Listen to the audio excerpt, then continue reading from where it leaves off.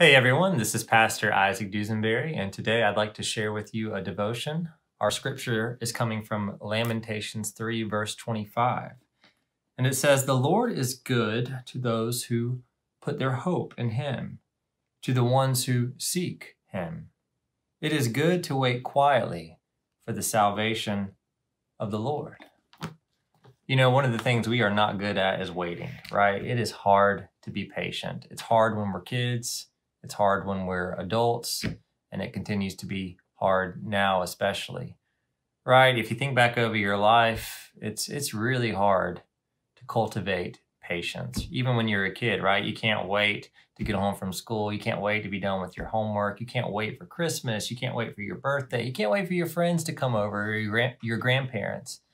And then you grow up, you can't wait to quit your job. You can't wait for retirement. You can't wait to get home after a long day. You can't wait to be done in the doctor's office or the DMV or the mechanic or even the barber, right?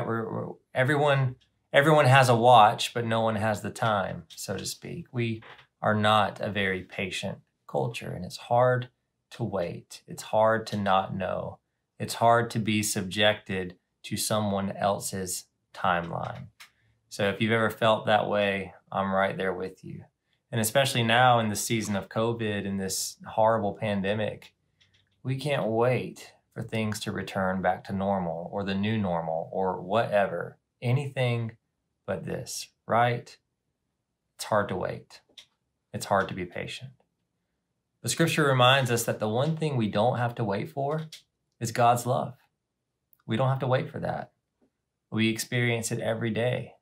We have experienced it every day. Even before we were born, we were the recipients of God's love and grace.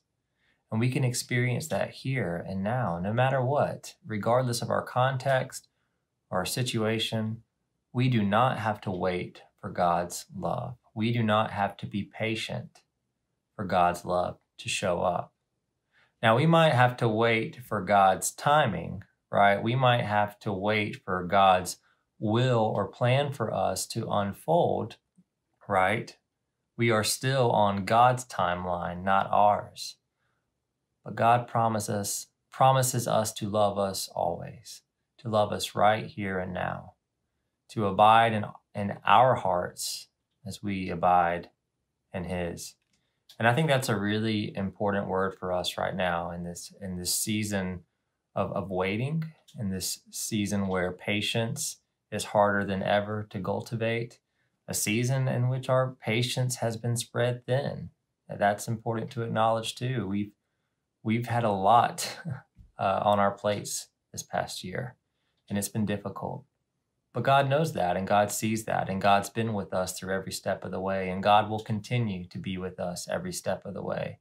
So whatever timeline we're on, whatever answers or signs we're waiting to see or experience, whatever's next on our to-do list or our checklist, take a breather, take a moment, sit back, and remind yourself that God loves you, and God is actively loving you right now.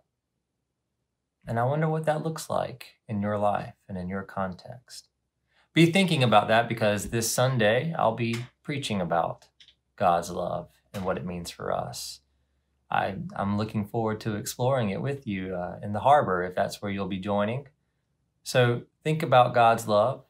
Think about the fact that you don't have to wait for it, that you can receive it right here, right now, that God is actively loving you as we speak.